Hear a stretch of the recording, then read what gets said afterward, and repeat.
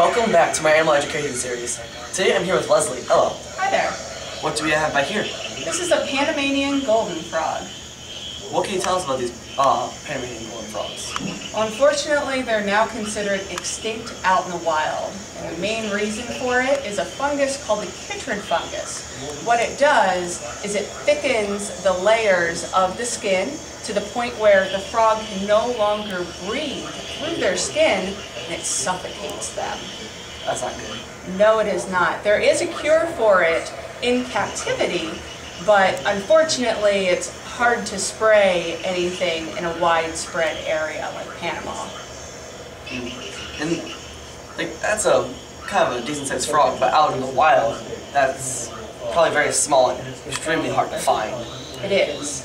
They're often found near waterfalls where they will call to each other. The males will call to the females so that the females will come and they'll do an amplexus, which is kind of a hug. A male will jump on the female's back and hold on around her shoulders so that way when she dumps her eggs, he can dump the sperm right on top of it because they do external fertilization. But sometimes the waterfalls are so loud, the females can't hear the males calling to each other. So they'll do hand waves to each other to signal, hey, I'm over here. That's kind of funny. Yeah. Have you ever seen that here? Or I have, actually. Sometimes males will do it to each other like, hey, I'm a boy. The other guy's like, hey, me too. So sometimes they'll use that with each other as well. That's kind of funny to watch. It is. You also have kind of a mini waterfall right here on these rocks. Yes, we do. Unfortunately, this isn't meant for breeding. What they'll do is they'll lay the eggs underneath the rocks. So the rocks here are too thickly stacked for that to happen.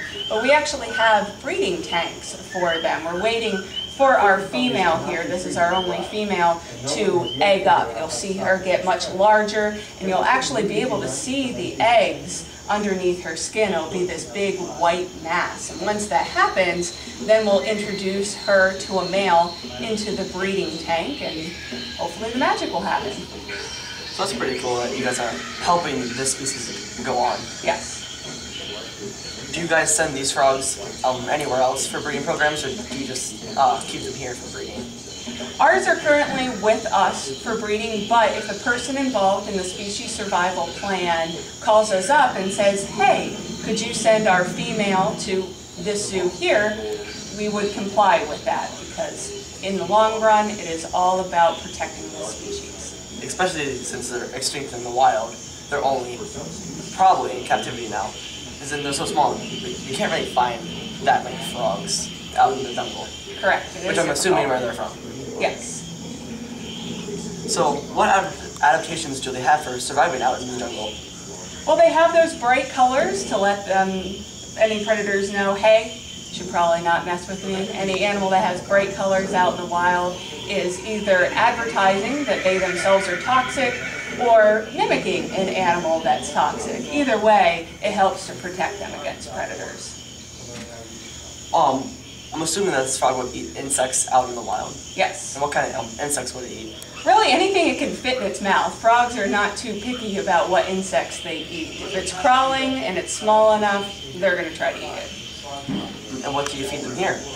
We feed her specifically a lot of quarter-inch crickets. They have a decent amount of fat to them, which helps her egg up. But we'll also give her treats like bean beetles as well.